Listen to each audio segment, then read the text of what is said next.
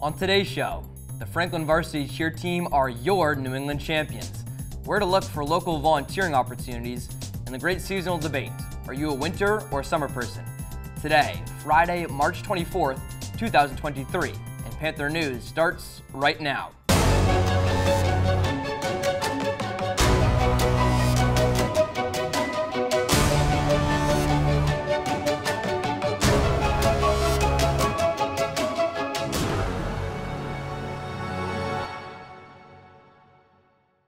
Good morning, Franklin High. I'm Ryan, and here are our top stories. As part of our ongoing celebration of Women's History Month, today we wanted to honor our very own girls cheerleading team. Our cheer team celebrated the end of their season in the best way possible. After an undefeated regular season and winning the Hawk, Divisional, and state titles, the girls won the 2023 Division I New England Championships this past weekend. Congratulations to FHS Cheer on an amazing season. This week marks the start of Ramadan, the holy month of fasting. Ramadan, which takes place between March 22nd and April 20th, is the 9th month of the Islamic calendar. It is observed by Muslims worldwide as a month of fasting, prayer, reflection, and community.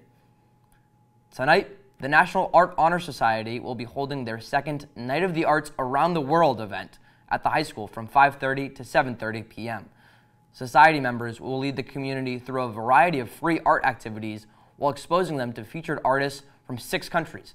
The activities are geared towards kids of all ages. Special thanks to the generosity of the Franklin Cultural Council, the event is free to attend for all. Now, in club news.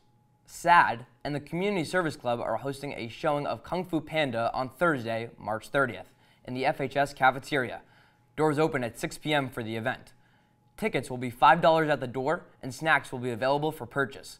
All proceeds go to rehabilitation and cancer research efforts. They hope to see you there. Next Wednesday, the Hiking Club will be hosting their second annual Trivia Night fundraiser. This year's theme will be pop culture. The event is for all ages, and there will be prizes and a bake sale.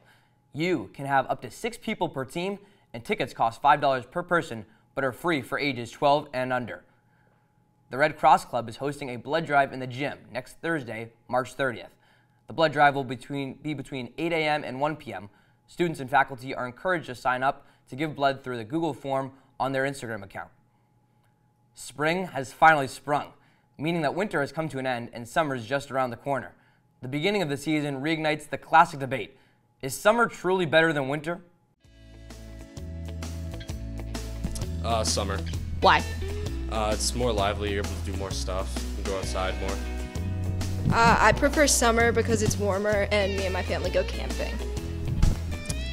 Summer, for sure. Why? I love swimming and, going to the beach, so I feel like there's just a lot more to do in the summer. I prefer winter. Why?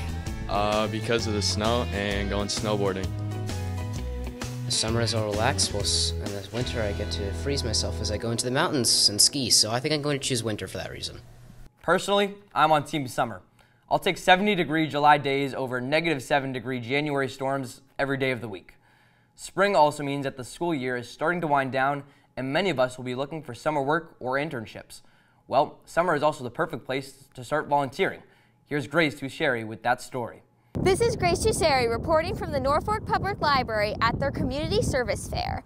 Today, I interviewed various organizations about community service opportunities available to high school students. Let's take a look. What we do is we ask all the volunteer organizations in the town to come and interact with our community to find out what volunteer opportunities are available. Once I saw that there was this volunteer fair going on, I just made sure I had to be there.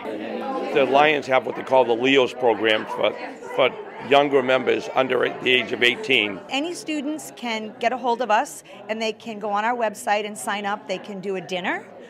They can do Saturday sandwiches.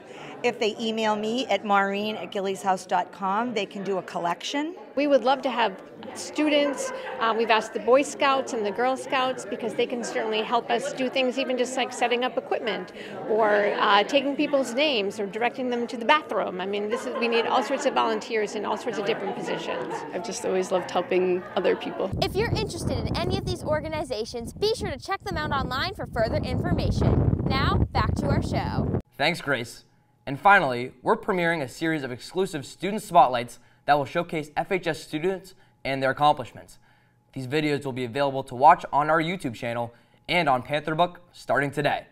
This week, we profile a club leader, a news reporter, and a member of the FHS Orchestra. Log on to check out their stories.